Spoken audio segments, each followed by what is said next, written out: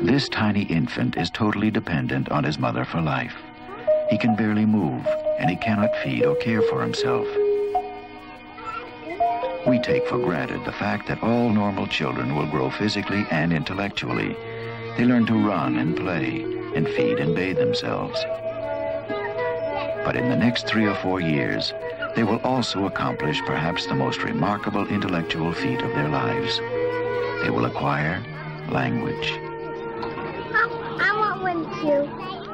Okay. Few adults ever perform an intellectual feat comparable in complexity and difficulty to that which every normal child in the world performs before his 5th year.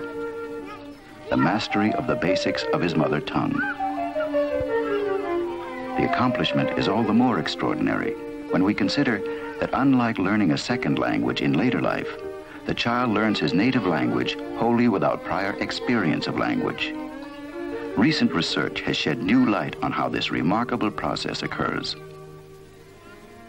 These studies looked at the process of language acquisition in children all over the world. They discovered that in over 30 cultures with 30 different languages, children's language development occurs in much the same way.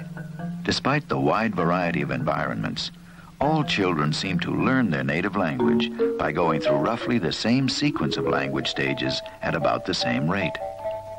These findings have excited and intrigued both the psychologists and linguists who have been exploring the basic processes of language and language acquisition. They seek to discover more about the way we humans think and act by studying the way we learn and use language. Their investigation begins at the moment of birth.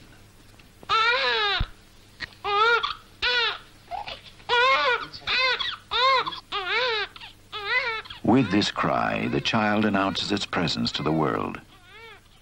In the first few months of life, crying is the